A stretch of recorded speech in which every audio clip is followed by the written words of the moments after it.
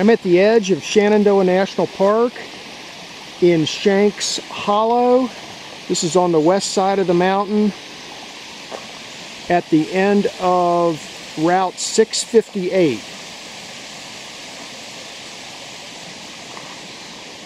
Here's the road you come up on, and this is the end of the road. This is a turnaround place. It says no parking over there. That's somebody's driveway. And this is the entrance to the park right here. I don't think you're supposed to block these roads like this, but I'm only gonna be here for a couple hours anyway. So I'm gonna go ahead and park here and head on up that fire road. And a couple things of interest. This road, I think, may go all the way over to modern day 211, coming down the side of the mountain. And so we'll see if that happens. And also the map, the topo map shows that there used to be an old dwelling up here. So we'll see if there's anything left of that. There's my little red car. And looks like it's going to be a pretty nice day. There's a lot of water coming down off the mountain. We've had a huge amount of rain here in Virginia this year. And I mean, everything's still green as can be in late August. Maybe you can hear the water running. So anyway, going to get started. This is a pretty short hike, only a couple miles, but it's something that I haven't explored before. So let's go head up in here and see what we can find.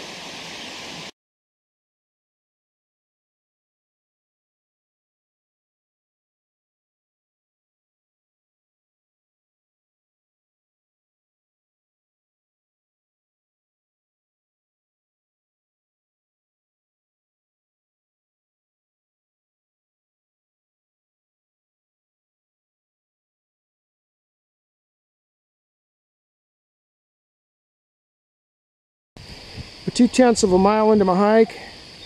It's been pretty flat. The elevation here is about 1,280 feet. I think I started at 1,250. Here's where I came from. A lot of spider webs. And the map tells me that there used to be a dwelling just this side of the creek. Well, the creek's right down there. I can hear it. And this right here looks like the old driveway. So I'm gonna bushwhack my way up in here just a little ways, see if I can see anything.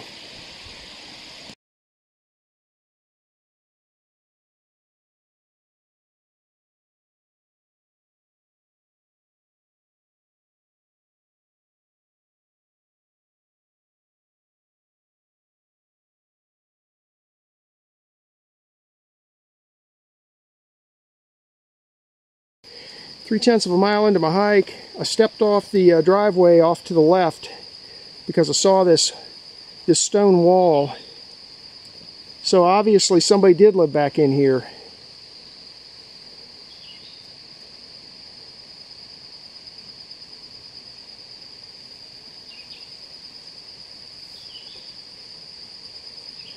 And it goes on up there as far as I can see. The driveway's back over here. I stepped off, when you're coming up the driveway, I stepped off to the left. And I'll mark the location of the wall, but then I'm going back to see. I'm going to follow the driveway to the end.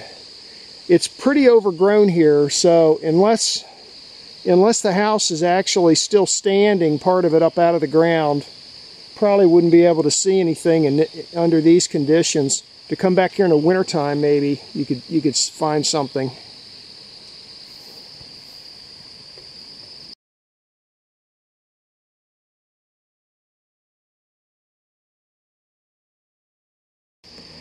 So on the opposite side of the driveway from the stone wall's over there. There's the driveway. And I'm standing up on a sizable pile of rubble, which is within, according to my GPS, it's within about 200 feet of where the house was marked on a map. So this big rubble pile I'm standing on could be what's left of the house. I'm not sure. Probably if it came back in the wintertime and took a closer look at what's actually here, could get a better idea. But anyway, over there, I can hear the creek. So I'm going to look around just a little bit more. I'm going to actually bushwhack my way to the exact spot that I had marked on my GPS and see if there's anything there. But this big rubble pile is probably what's left of the house. 4/10 of a mile into my hike, I'm back out to the main road. There's where I came from, and there's the main road, if there is such a thing. There's where I came in. So I'm going to continue on to the left here. If I can get across this creek, I'm not sure about that yet, but we'll get down there, see if we can cross it.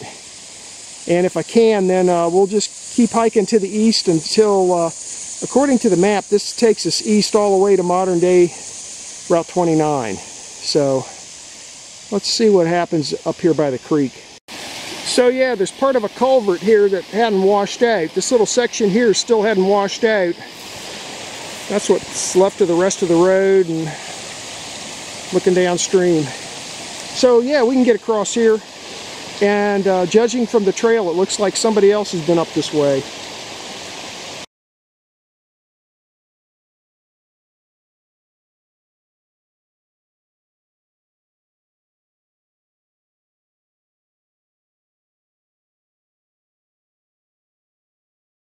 So right there is where you cross over the creek. And then on this side, on the east side, there's a potential camping spot right there next to the creek. Not right now though. Not for tents anyway. Hammocks, you could do it, but it's too swampy here right now. We've had so much rain, it's a ridiculous amount of rain this year.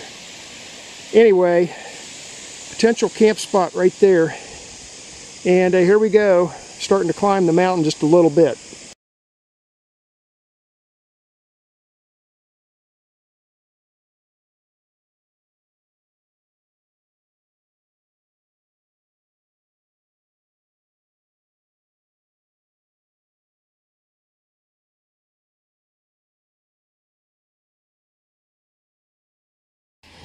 Six-tenths of a mile into my hike. I'm up to 1350, and it's starting to climb the mountain a little bit now. There's the road, and right here is an old spring box, and I can hear water running in it. And that one looks pretty old. But anyway, right down there is the output from it. I'll go down there and show you what it's running pretty good today. So I guess once upon a time this road was used more by the Park Service, or maybe the people that lived back in here back before 1935 or so. Alright, there's your water flow coming out of the spring box. Plenty of water there.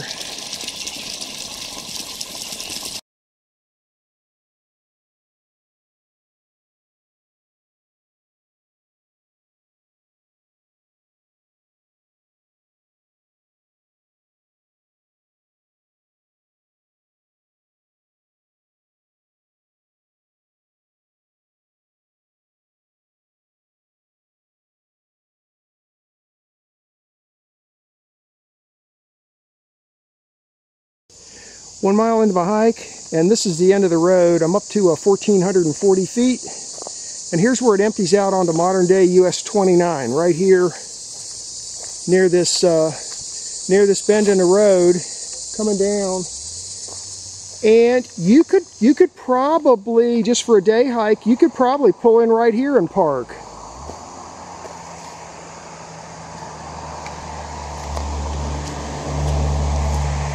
I mean, it says Fire Road no parking, but if you pulled over here out of the way, or over here out of the way,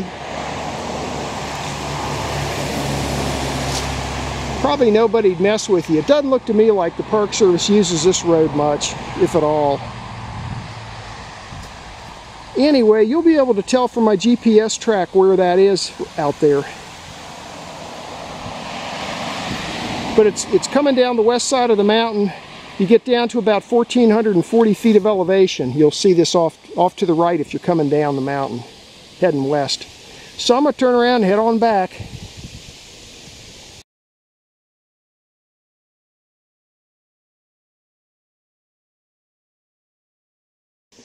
I just noticed in coming back on my return trip, that's the way I'm headed, down the side of the mountain.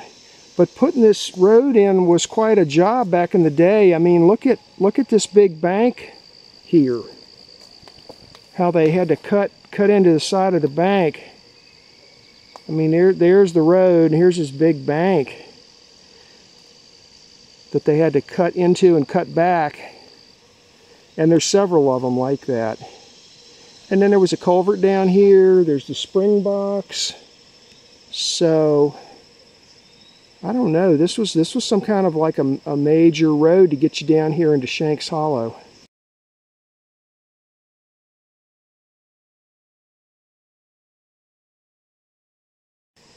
There's a big old tulip poplar tree. I can tell from the leaves way up there at the top. You see a lot of these big tulip poplars in the park here.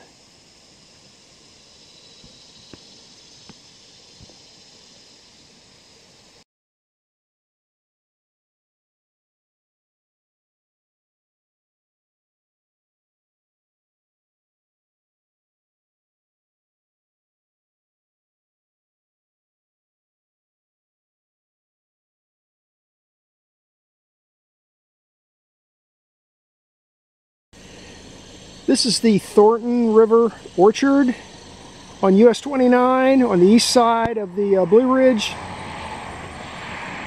And right here is the Rappahannock County Memorial Chimney. It's dedicated to the families that lost their land up on the mountain when they created the Shenandoah National Park.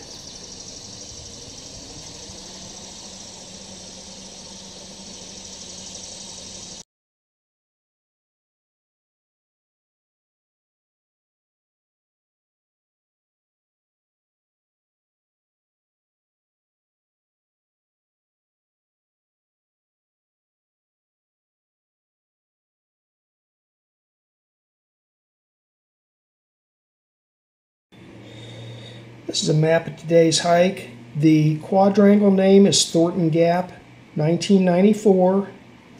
And I hiked along an old road in Shenks Hollow. This is on the west side of the Blue Ridge, down near the bottom of the mountain, close to Luray, Virginia. This red line here is US 211 coming down the west side of the mountain. And to get to this hike, the easiest thing to do is just come on down to the bottom of the mountain, and you go west a few miles, and you have to basically make a couple of right-hand turns, and then you circle back on this road right here in Shenks Hollow, which is Route 658. And you just follow it all the way down here basically to the end and park right here. Now, there really isn't any good parking there. There's a driveway that heads up this way to the left, and then this is chained off here by the Park Service, this old road. And there's a sign there, of course, that says no parking, like they do on all the roads. But I figured, hey, a couple hours, middle of the week, and it doesn't look to me like the Park Service uses this road anyhow. It's all overgrown. So I parked here and head on into the into Shenandoah Park. Now this section down through here is real flat and wet and swampy. We've had a lot of rain here, and normal conditions it might be dry, but it was really wet and swampy today. You come down here, and it was overgrown with grass quite a bit. You come down here, this bend in the road, and then you have to kind of keep your eyes open because all this is overgrown, but you'll see this other road branching off to the left. And so I followed this on up here a little ways until eventually I spotted this stone wall. There's a stone wall that runs along here, sort of like that. And you'll notice on this map there's a little black dot there. Those are used to signify dwellings. So I marked the location of the wall, and then the dwelling is supposed to be south of the driveway and north of this little creek here. So I got over here and I didn't find any dwelling, but I did find a pretty large pile of rubble. Like maybe there was a house there once upon a time with stone foundation, and it's all collapsed in on itself, and now it's overgrown with grass and weeds and stuff. So I marked that location. Then I came back here, crossed over the creek here. There's a culvert there, so you can get across without having to, wade across. And then starting here, this thing starts heading uphill. When I got to here is where I found that spring box. Okay, and it was flowing really good, and it looked like a pretty old one. And then I just continued on up, climbing the hill. When you get up to about here, this is as high as you get, and then this is slight downhill until you get down to here. This is where the old road intersects with modern day US 211. Now, if you know exactly where this spot is, you could probably come down here and turn off. I think there's probably enough room there before the chain where you could pull off and park there if you wanted to start there instead. But I figured it was easier to just do a big loop and come in Shenks Hollow and park right here. It's a real short hike, 1.8 miles, and the elevation gain is only 329 feet. But it was something that I wanted to do. I've hiked almost every trail in Shenandoah National Park now, and I'm looking for things like this that I just ignored in prior years. And especially if I see like this, if I see a little black dot there that indicates there used to be a dwelling or something. And then when I looked on Google Earth, I noticed what looked like a wall there, and there is a stone wall there. So somebody obviously lived in this dwelling, got their water out of this creek, and put up that stone wall. And then in the 1930s, when they created the park, of course, everybody got kicked off their land. And that was the hike for today.